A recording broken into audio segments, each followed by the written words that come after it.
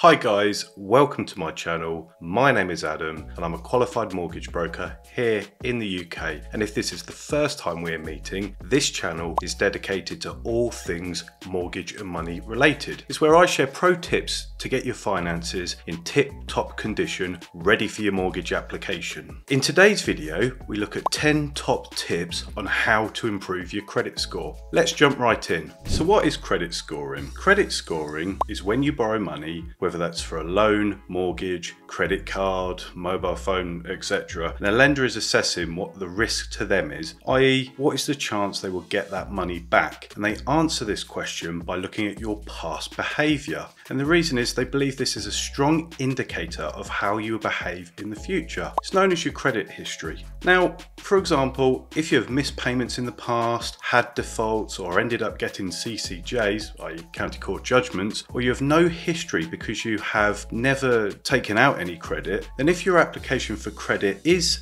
accepted, it is likely you will be offered more expensive products to compensate for this risk. It's important to consider that each lender assesses this risk based on its own criteria of what a profitable customer looks like. So just because one lender declines you, that's not to say another one will too. So where can you find your credit score? In the UK, there are three main credit reference agencies: Experian, Equifax and TransUnion, all offering you a credit score based on different sets of criteria. These credit scores should really only be treated as an indicator at best because, as I've already mentioned, each lender has its own idea of what a profitable customer looks like to them. However, what you should pay your attention to is your credit file. Now, at each of these three agencies, you have what is called a credit file. This details all your credit transactions, so your mortgage, any loans, credit cards, mobile phones, etc., how well you repay these, and whether you have any CCJs and debts recorded. I would recommend checking your files at regular intervals to ensure that the information on them is correct and error-free. I review mine 6 monthly and before planning any major credit transactions. I've included a link in the description below to check my file where you can obtain a report from all these three agencies. Right, you have now got your credit score and you've reviewed your free credit files and it doesn't look pretty. But don't despair, follow these 10 top tips that will help you to improve it. Number 1.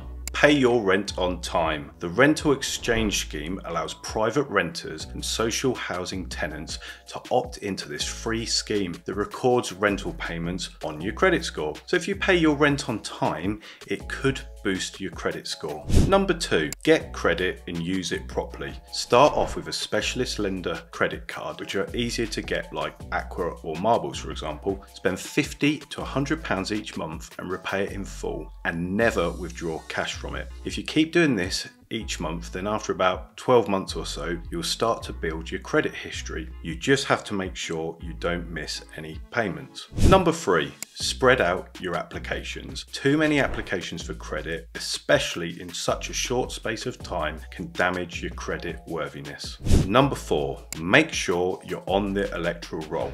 If you're not, you're just making your life harder, as not being on the roll can cause ID and tracing issues. If it's junk mail you're worried about, then opt in for the open register.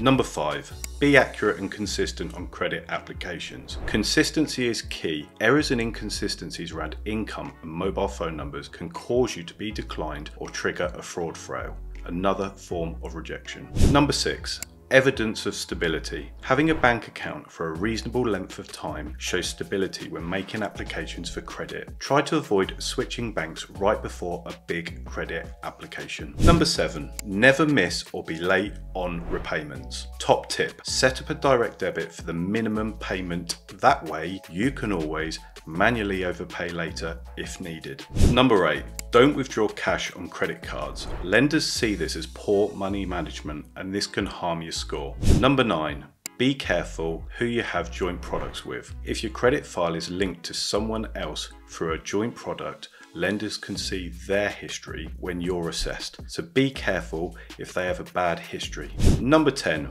make sure your address is accurate and up to date. Any active credit account needs to have your current address on it. I hope this video has been useful. If it has, please like, comment, share and subscribe for more content from me.